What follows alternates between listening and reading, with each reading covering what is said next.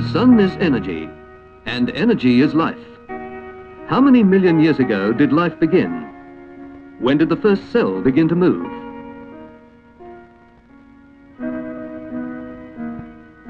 How many waves have broken across the oceans since creatures developed organs for feeling, for seeing? How long ago did the first creature walk on Earth? How long is it since the advent of man? Throughout these millions of years, the Earth has received energy from the sun, life-giving energy, streaming to our world across 150 million kilometers of space. Solar energy.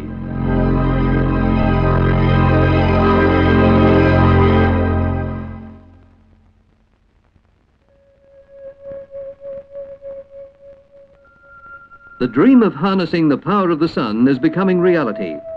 A solar furnace uses the focus of a giant mirror system to produce temperatures of thousands of degrees and can melt metals cleanly without the pollution which comes from the burning of coal or oil.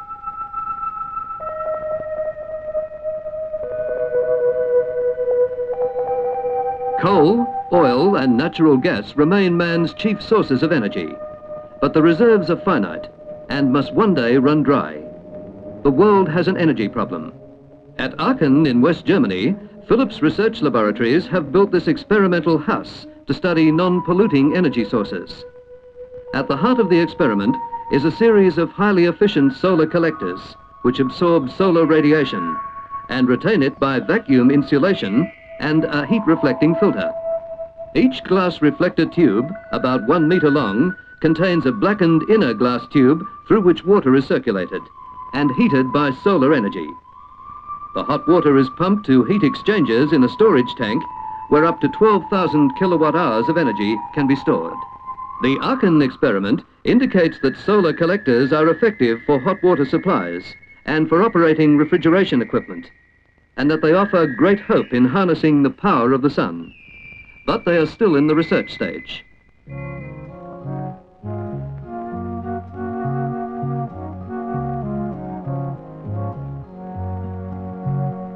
The present practical reality is the solar cell, a wafer-thin slice of silicon, which can be transformed into a device which produces electric current from sunlight.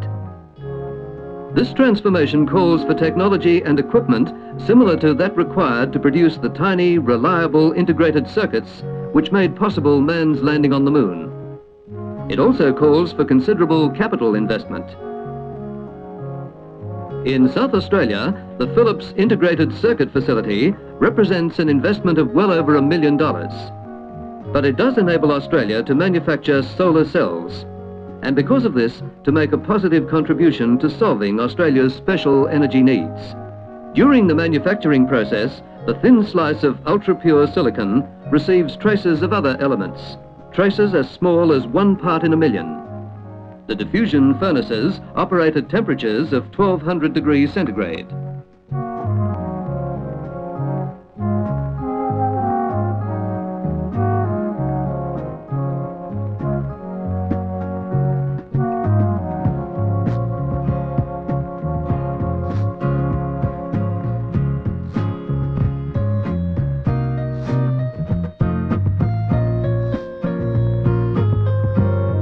Production takes place in rooms in which the air is filtered once every 6 seconds to remove any particle of dust larger than 1/300th the diameter of a human hair. Even the protective clothing worn by the operators is washed inside the room in an automatic washing machine using specially purified water.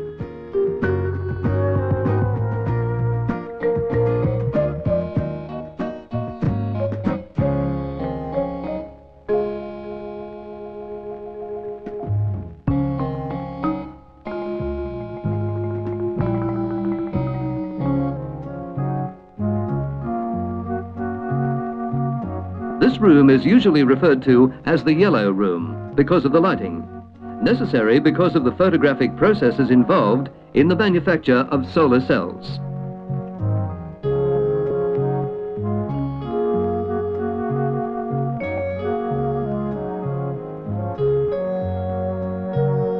Today's silicon solar cells are much more efficient than those first produced. But even so, only part of the solar radiation spectrum is suitable for conversion into electricity. Nevertheless, Telstar and other fixed-position satellites, which now give worldwide communications, are powered by these cells, connected to form solar batteries.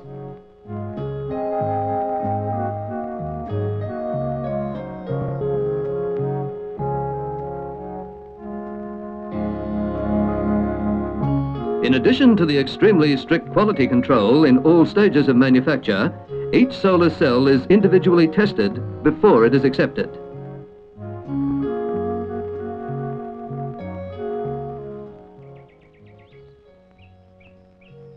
At Mount Tennant near Canberra, the Capital Territory Bushfire Brigade's radio is powered by solar cells. The lookout tower is isolated.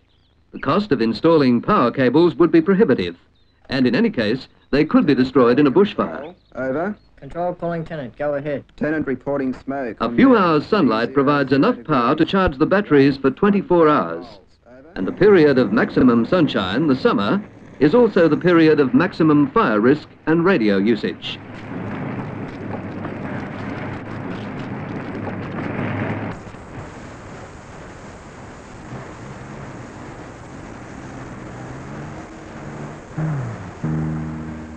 On the other side of the continent, off the West Australian coast, solar cells are being used to power radio transmitters in a number of buoys launched by the CSIRO. The buoys will float free in a study of ocean currents designed to help the $40 million rock lobster industry.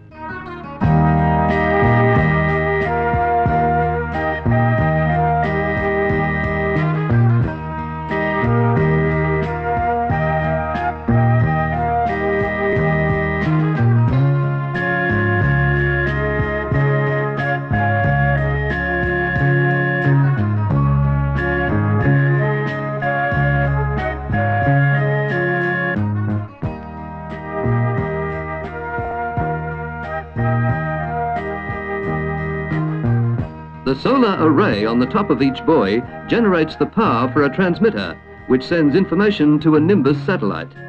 The satellite, which is also solar-powered, transmits the signal to a ground station in the United States, where the information is fed into a computer.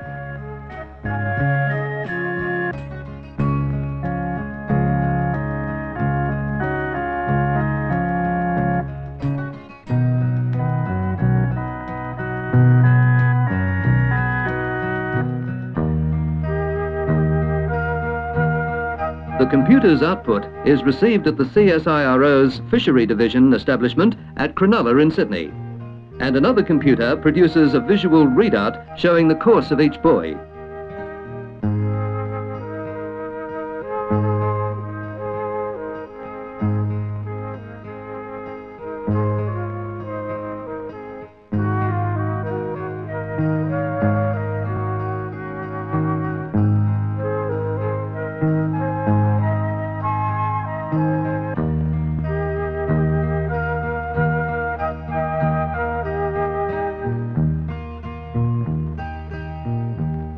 Currents charted far out to sea by using power from the sun. Maintaining batteries at full charge isn't only important in the world of science. It's important to people like boating enthusiast Lyle Perkins, who wants to find his houseboat ready to go when he drives from Melbourne to Eildon Weir on a holiday weekend. In the weeks between his visits, solar cells keep the batteries charged, so he has no starting problems. And once on board, solar power provides the energy to produce music, light, and the other comforts that make life aboard a houseboat a pleasant and relaxing home away from home.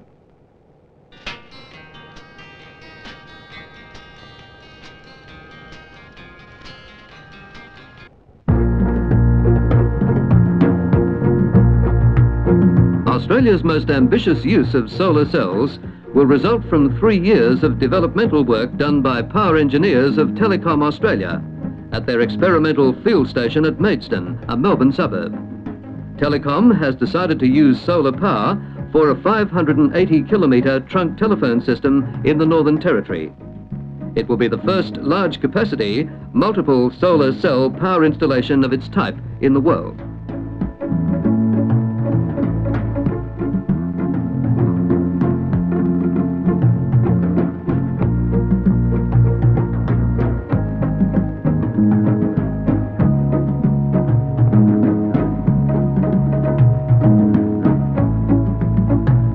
prototype power plant consists of a 650-watt solar array mounted on a standard shipping container which houses batteries and control gear.